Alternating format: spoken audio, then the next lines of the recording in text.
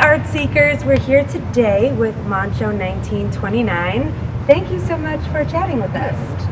So before we get started, how did you come up with the 1929? Obviously you're young and hot, so it's not your birth year. It's a little more personal than I was raised by my grandfather in the Bronx, and his nickname was Moncho, and I did a lot of art under my regular name, and I always wanted to kind of include him into what I was doing because it was, you know, such a big part of me doing artwork and all that. So his nickname is Moncho, and he was born in 1929, and it's also a two-sided thing because in Puerto Rico, Moncho can mean someone named Ramon, or Moncho can mean like a hillbilly, like a head.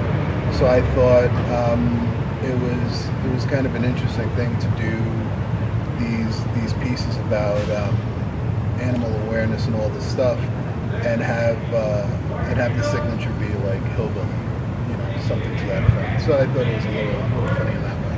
Yeah, it's a little subversive. Yeah, that's great.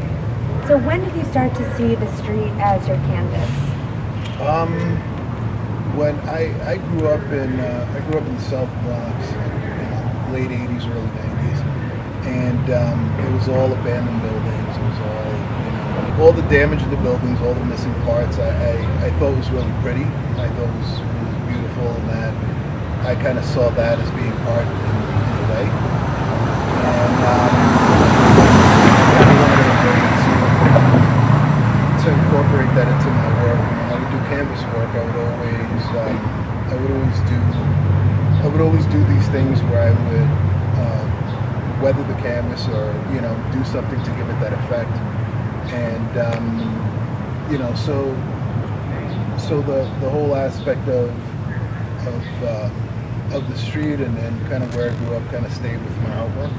So that's kind of just stayed that way. And then, you know, another reason why I wanted to do this outside was I wanted to bring it into people's everyday. That's great. And out of all of your LA works, which one do you think is the most political? The pieces that aren't around anymore. I did these wheat paste pieces, and they were AK-47s, but the butt of the gun was an elephant trunk and tusks. There was a couple of rhino pieces with the rhino morphing into a gun. I think those were more political. And you know, I'm hesitant about putting them on a wall in a mural so much because they're, you know, they're a little more political for me. They're a little more, they mean a little bit more to me. And I know that sounds opposite, where I would do a wheat paste and it would be removed, but I can continue putting the wheat paste on. Whereas a wall, if it got hit, I'd probably get a little personal attachment to it. Of course. You know. Well, are there any neighborhoods in LA that you really think could, or that you really would want to get your hands on? No, I don't actually. It's not. I don't actually have like a target neighborhood or anything. I did a piece in South Central, which I really like doing, because they don't. You know, unfortunately, there are a lot of people in South Central who don't have access to galleries and don't, you know, aren't exposed to art as much. And it reminded me of when I grew up, and, you know, the art I started to see was graffiti. So do you think that there's still any subject in street art that's taboo? I don't. I think there's been a big trend around money. It's been a big trend around finances and, you know, the rich and the poor and all that. And that's fantastic. I think there's a lot more happening in the world than just who has money and who doesn't. There's a lot more in the world than just, you know, Chanel and Gucci and all that. You know, I think nowadays it's both good and bad, where you kind of have to be your own journalist. You have to, you know, I mean, the news can only report so much, and there's so much going on in the world.